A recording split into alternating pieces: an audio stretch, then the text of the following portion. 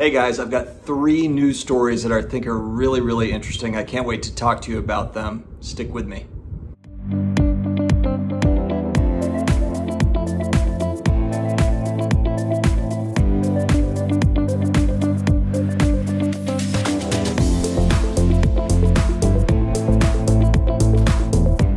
Hello to all my sports card collector, investor, all my collectibles friends. I hope that everybody is having an amazing Tuesday morning. Should be coming out about 8:15 Eastern time, so hopefully everyone's gotten up, got their coffee, and is ready to roll. If you are new here, please hit that subscribe button, karate chop the notification bell, as my son and daughter would say. We've got almost 500 videos on the channel. If you want to peruse the archives, we've got a lot of different topics related to the hobby, sports cards, and also all types of collectibles and alternative investments. It's a good time.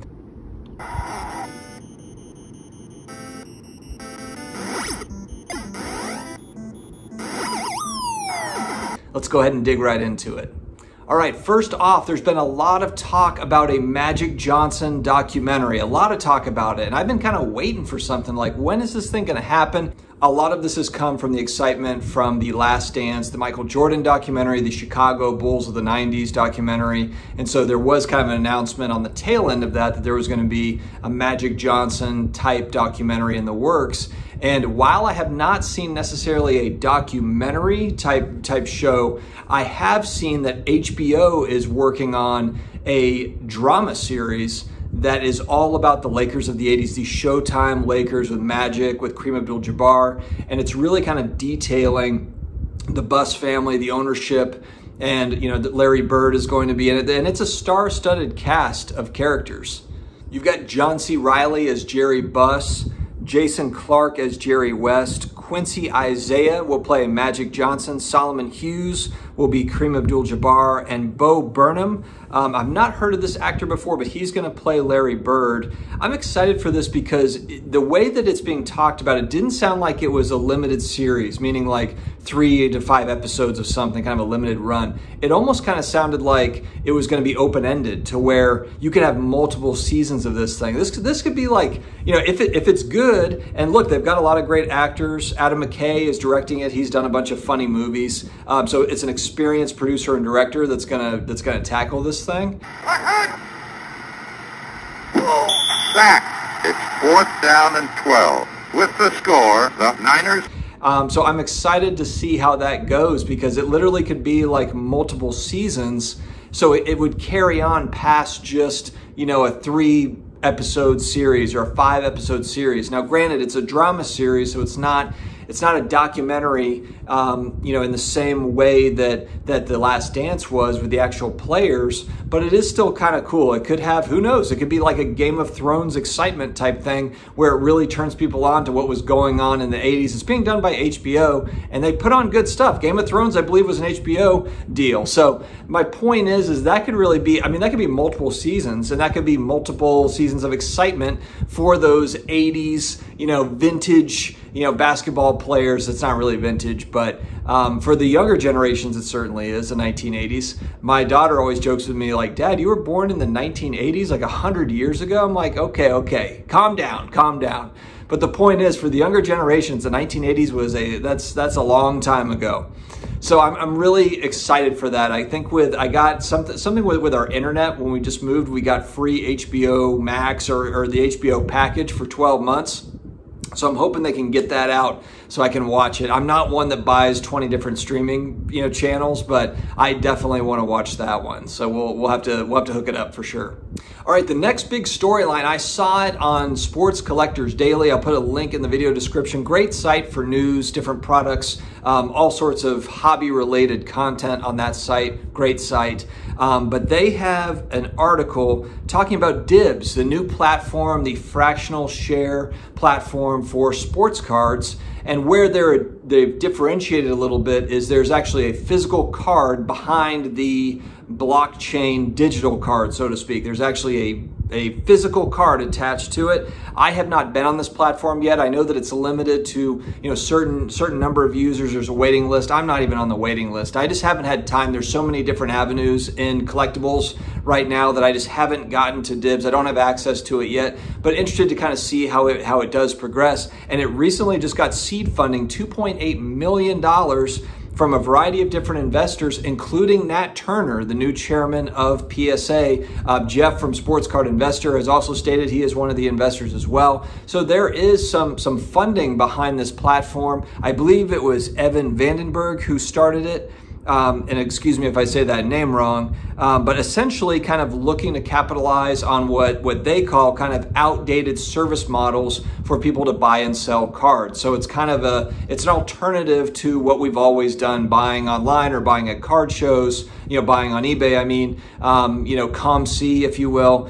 You know, so these alternatives are popping up. And like I said, I haven't used the site, so I don't have any opinion on dibs, but I'm interested to see how these things progress. And just when I see something like that, where there's, you know, some pretty decent funding, you know, that's going into these platforms, it makes me kind of wonder where does it go from here? You know, what does it mean for the hobby as a whole? You know, will physical card shows be a thing of the past? Will that be something that we just don't do? And I hope that that's not true, because that's actually the one thing that I'm looking to do more of, are more in-person negotiations and also in-person dealing with hobby friends that I've met through this channel and getting back into the hobby about 3 years ago, a little over 3 years ago. So I'm hoping to do more face-to-face dealings, not less. But I do understand kind of for those that are looking to move in and out of positions as far as, you know, sports cards, collectibles, I can understand, you know, kind of the demand for it. It makes sense to me. And it will be interesting to see kind of how it all plays out. All right, and lastly, we'll talk about PSA is expanding its space again, if you can believe that.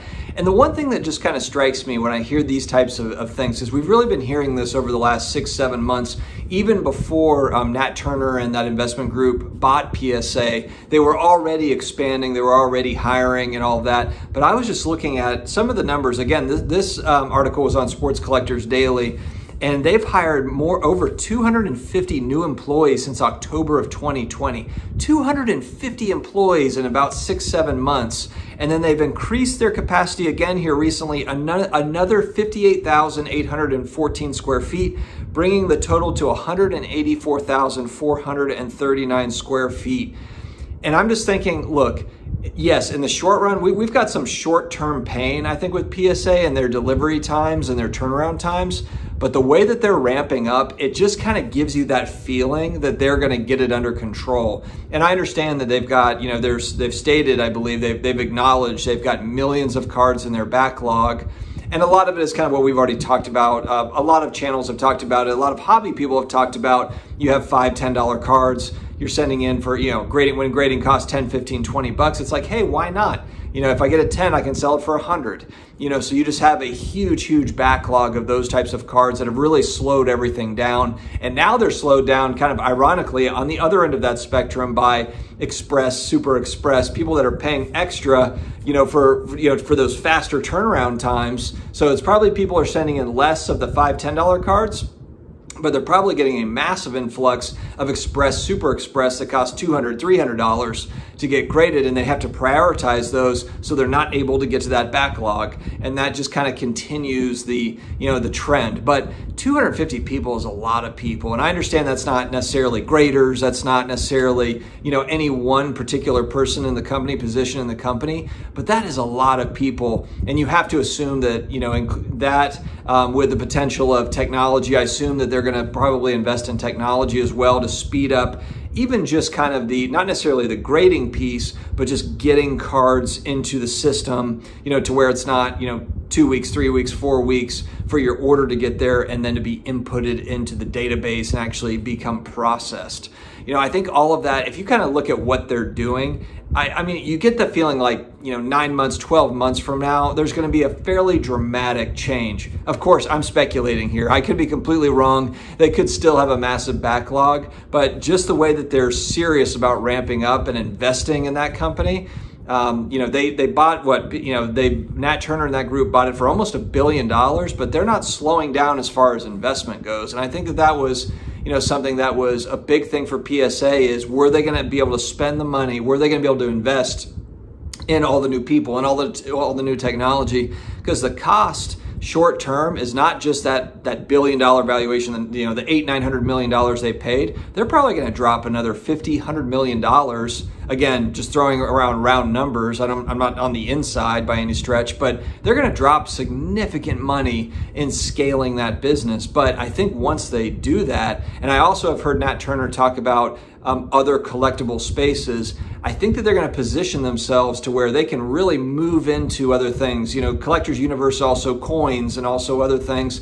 They actually have a big coin business from what I understand, coin grading and so forth. So, they can get into all sorts of other things. And maybe PSA is looking to be that one-stop shop for collectibles, third-party grading at some point down the line. Maybe that is the big picture vision. That's not anything that I've read, but you can see how that would be the case. And I have heard Nat Turner say that they are interested in other spaces, other collectibles. So it'll be really interesting to see, guys. Let me know your thoughts in the comments on any of these subjects. Are you excited about any of this stuff? Are you just kind of blah about it? Was this boring? Was this just a boring video? I hope not. Guys, we're kind of putting together some things in the background. I've got my lights. I've ordered more lights. So there's going to be more color, probably the same color, but my daughter did this PFD, the little painting right here, if I can do it. She did that for me. That's off of my intro. And then I've got, this came from one of my subscribers, Dex Flow. Awesome dude. He sent me this, and it's actually signed by the creator of the Ninja Turtles. It's got a Beckett authentication thing on it as well. And it's Kevin Eastman, I think is Kevin Eastman, I believe. The Ninja Turtle people are going to really light me up. But anyway, guys, we always typically end on a positive note with some sort of a positive message. And I think that the big thing is just believe in yourself first. There's a lot of, I think, negativity, and people are, when they're not doing well, they bring other people down. It is absolutely critical to stay positive, optimistic, and believe in yourself. Find that confidence any way you can find it, and then just build on it. And even if it's a slow build, slowly kind of make those, those baby steps to get better every single day. That's what I'm trying to do every single day. I'm trying to improve in one way or another in my life, whether it be professionally, personally, fitness, diet, or whatever it is. I'm working on trying to get better at it. And some days are better than others, frankly. Some days are awful, and sometimes I fail hard. But that is all part of the process and part of kind of the enjoyment of, getting to those goals. It's not all about just the final goal. It's about getting to it and enjoying the process of step by step, building it one brick at a time, because then you really appreciate it because you really journeyed to get it. It wasn't just handed to you. You had to journey, and you had to battle, and you had to do it yourself. And there's nothing that can replace that. Nothing. So guys, have an awesome Tuesday. I hope that you have a great week ahead, and I will see you again tomorrow. Take care.